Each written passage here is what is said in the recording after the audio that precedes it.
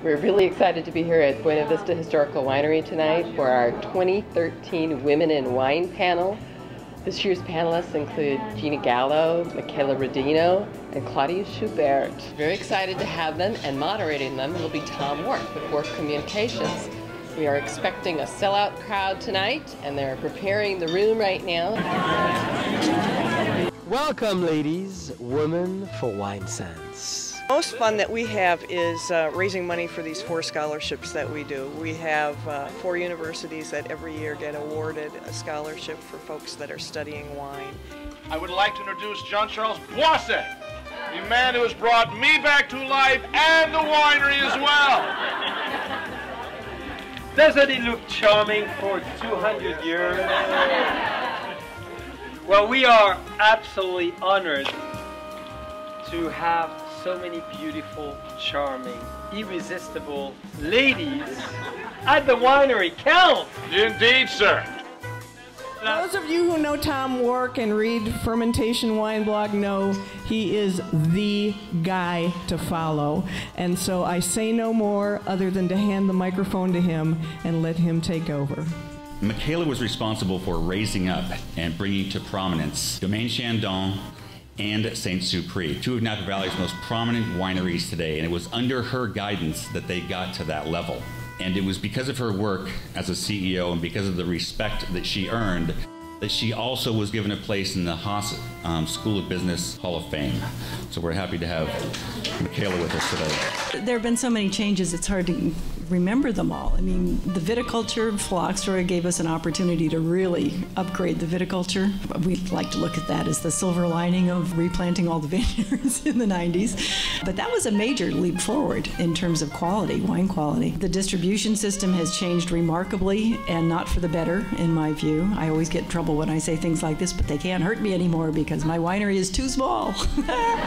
With direct shipping coming to life, the small wineries, I think, do have a way to market, and that's good, and the distributors will be there for the wineries that they're happy working with, and that's fine too.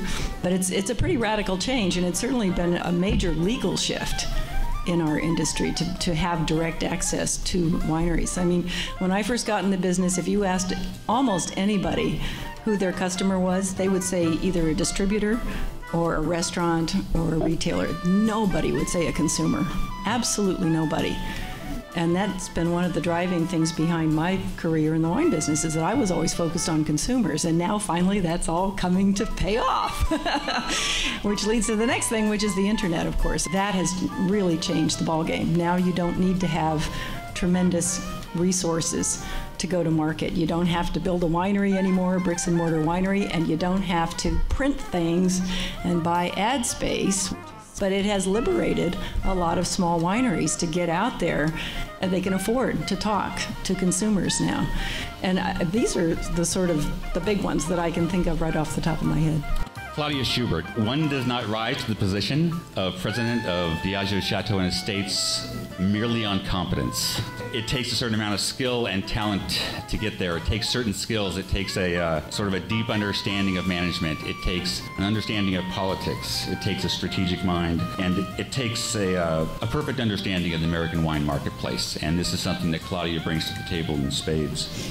1 year ago, she was promoted to president of Diageo Chateau and Estates. Yay!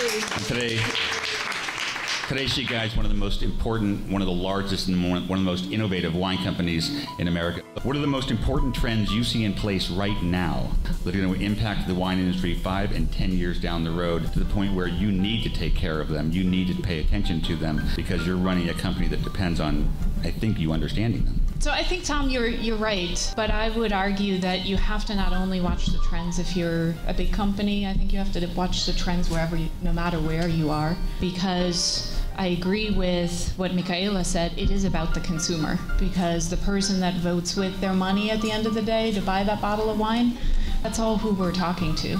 So I think you have to pay attention no matter where you are. What do I see? You know, you start with the consumer and you look at who's growing up in America right now and who is coming to join us in this alcoholic beverage space and category that we're operating in. And 1 out of every 2 consumers growing up is of multicultural background. I think that is going to fundamentally change, and already has begun to change, how consumers are looking at wine or looking at beverages, how they're enjoying themselves, how they're celebrating, and how they're fitting wine into their lives. So I think understanding that consumer and how they might incorporate wine into their lives a little differently has to be one of the first and foremost things that this industry has to look at. I think with that then comes different flavors.